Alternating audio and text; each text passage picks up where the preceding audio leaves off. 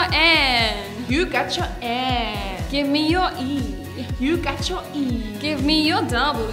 You got your W. Give me your S. You got your S. Welcome to View Church. I'm Mary. This is Charisse. And you're watching Church News. Enjoy the service. We are entering into a new series called Grace, starting next week Sunday in church and in life groups. Watch this clip. Our default position as strugglers is to believe that God's disappointed and frustrated. That He simply is tolerating us.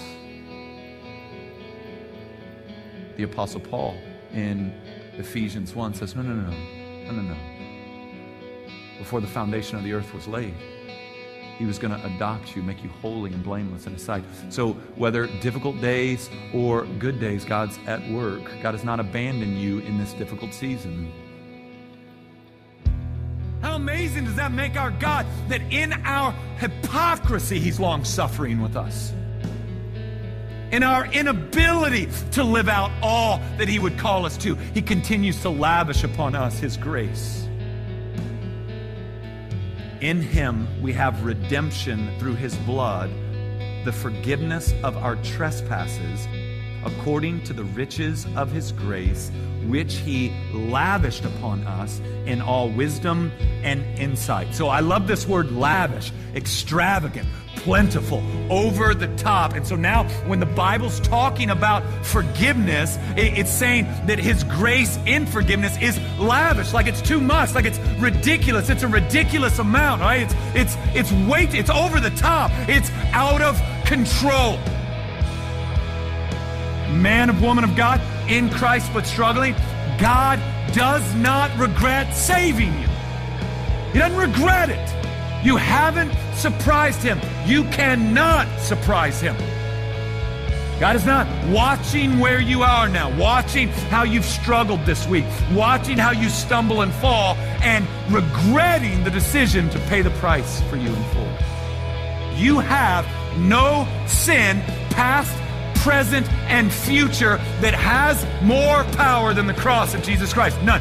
This means that your salvation wasn't just a past event alone, but that Christ even now is continuing to save you. He didn't forgive your past sins and now leaving it up to you to conquer present and future sins, which means it doesn't matter how you came in here. It means God can rescue. It means God can save. And it means for those of us who are in Christ, you do not disgust Him. You do not discuss it. You don't know what I struggle with and how deplorable it is. I know that Jesus would say that He paid the bill in full, and so what you're saying is nonsense.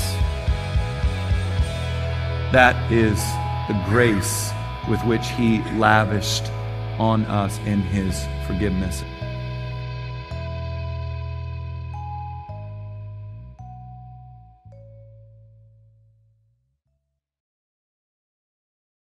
This week, Thursday, here at the Tableview campus, we will be hosting a prayer meeting that will start at 7:15. This is an awesome opportunity to get together as a community, to encounter God, and to really push through in prayer. Join us. If you were wondering what has changed this morning, I'll let you in on the secret. Our summer times have now begun. We start at 8:30 and 10:15. Don't be late next week. Just a reminder that there are 3 courses currently running at the Tableview campus.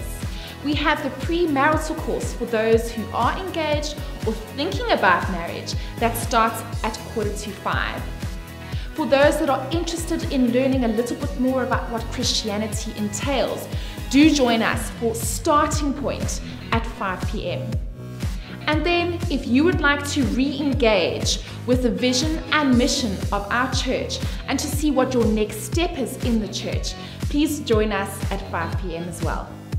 Thanks for watching Church News. And just a reminder, we start with the Grace series next week. It's an awesome opportunity to invite somebody new.